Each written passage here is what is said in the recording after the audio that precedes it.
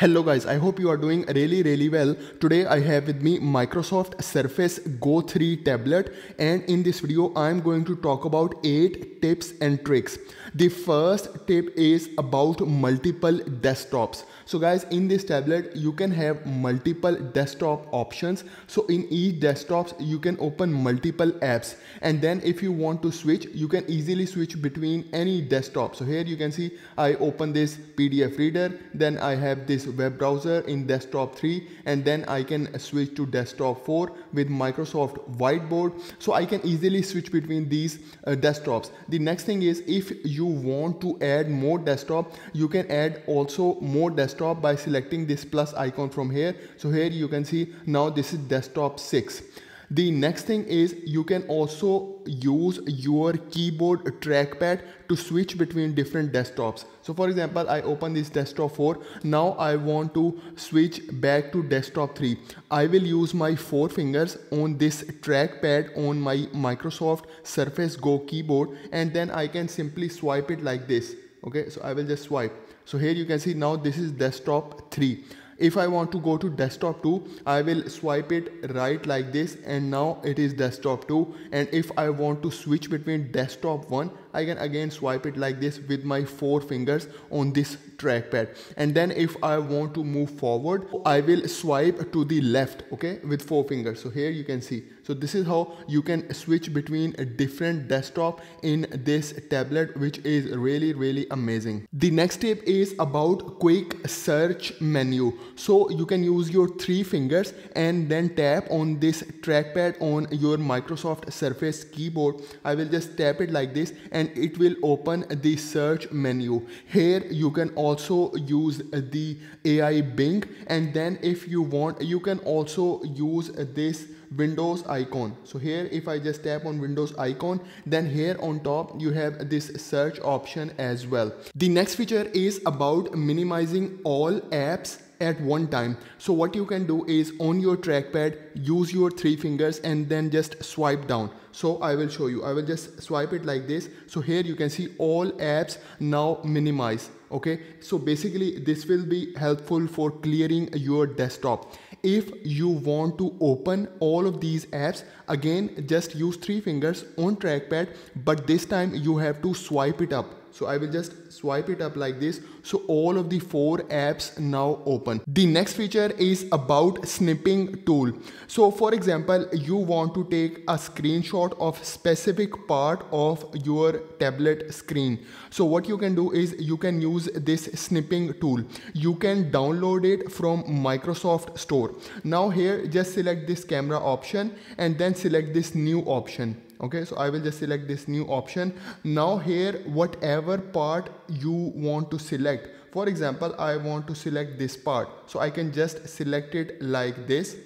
Okay, and then what you have to do, you can just leave your pen, and then this part will appear over here in your Snipping Tool, and you can do all your annotations. For example, if you want to use the highlighter, you can use the highlighter. If you want to use the pen, you can use the pen as well. And once you finish with your editing, you can also save it, and you can also share it. Okay, so for example, if I just select this share icon, here you have different platforms where you can share your screenshot. You can also use in Microsoft OneNote. The next tip is about this Surface Pen. So guys, this Surface Pen has a lot of functionality. If you just press it single time, it will open the screenshot option. You can take the screenshot. If you press it 2 times like this, it will open the Microsoft OneNote, and here you can start taking your notes. So this pen is really helpful in note taking as well. You can also press and hold this back button, and this will open the Microsoft Whiteboard, where you have different templates option you can use. If you want to customize your Surface Pen, you just have to go into the settings. So I will go into the settings, and then just go to Bluetooth and devices, and then just scroll down, and here you see this option of pen and Windows ink. Just select it. Once you selected, here you can do all the customization of your Surface Pen. For example, you can select any shortcut, you can select which hand you want to write with, right or left, so you can change from here, and there are other additional settings you can also do. The next feature is about multitasking. So you can open apps in split screen. For example, I have this Microsoft OneNote app. I will just double tap it like this on top, and then I will take it to the extreme left, and then it will open in the split screen like this. Now on the other side, I can open another app. For example, I want to open this web browser, so I can use this web browser here on the side, and here I can also take my notes. So if I want to write, I can also write over here. So by this way, I can use two apps together. The next feature is related to Microsoft OneNote screen clipping. So you can use the screen clipping option in Microsoft OneNote. You just have to select this insert option. Then here you see this option of screen clipping.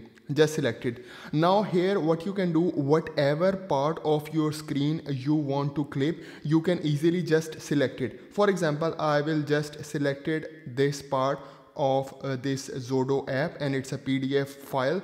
So now what I will do is I will just select this part. Now once you leave your Surface Pen, it will automatically insert it into your Microsoft OneNote. So here you can see I use the screen clipping option. That specific part is now available in my Microsoft OneNote. And here if I want to write, if I want to use the highlighter, okay, so here I will show you. So if I want to use the highlighter in this area, I can also do it. The next feature is about PDF annotations. So you can use the Microsoft Journal app for your PDF annotations. You can download this app through Microsoft Store, and here you can select a new journal, and then what you can do, just select this plus icon, and here you can insert a PDF. So here is the insert a PDF option. Just select it, then select the PDF file that you want to insert, and then import PDF.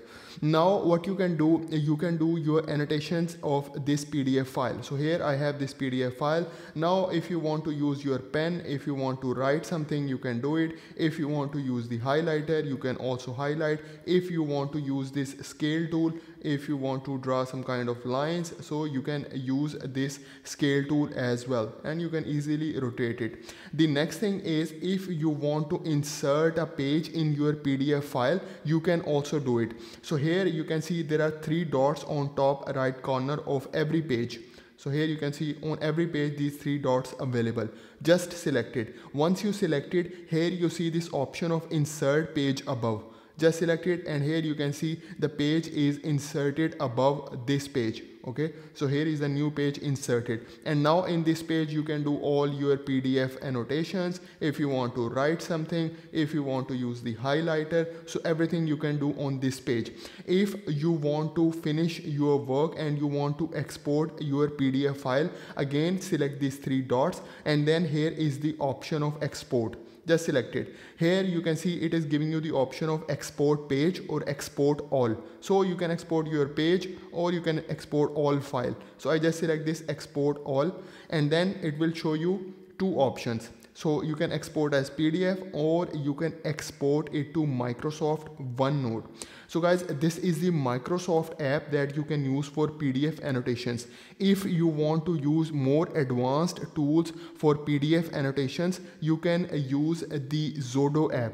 So this PDF reader by Zodo. Okay, so this app you can also install through Microsoft Store, and in this app you have more advanced tools available for your PDF annotations. The next feature is about note taking. So you can use the Microsoft OneNote app for note taking. So here we have different tools. If you want to write, here is the writing tool.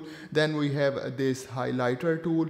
Okay, and then if you want to draw some kind of shape, what you can do is you can select this automatic shapes option, draw any shape, and it will make it neat for you. Then we also have ink to math option. If you just select it, and here you can write your math equation, and then it will make it neat for you. So here you can see 2x square, I just write, it will convert it into the text, and then I can insert it here in my Microsoft OneNote. You can also insert tables. So here are the tables options. So you can select this table. So here you can see you can also insert spreadsheet. So here is the spreadsheet option, new Excel spreadsheet. So this is how you can insert the spreadsheet. If you want to make some kind of video with camera on, with the front camera on, you can also do it. What you can do is just select this option of record video. Okay, once you select it, your front camera will turn on. So here is the front camera. So here you can see, so here is the front camera. You can also make it bigger. And then if you want to record a lecture and you want to make some notes, okay, so you can do it as well.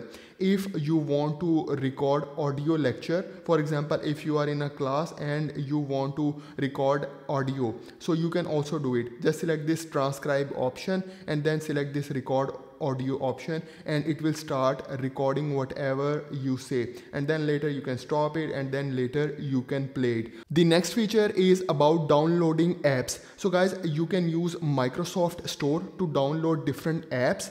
If you don't find your app in Microsoft Store, you can also use the web browser option. So you can download it through Microsoft Edge. Okay, or if you want, you can also use the Google Chrome. So if you don't find any app on Microsoft Edge, you can use the Google Chrome web store, and here you have all different apps available. You can also use the extension from Google Chrome. That will be really helpful for your productivity. So guys, this is for today's video. Please like this video and please subscribe to my channel.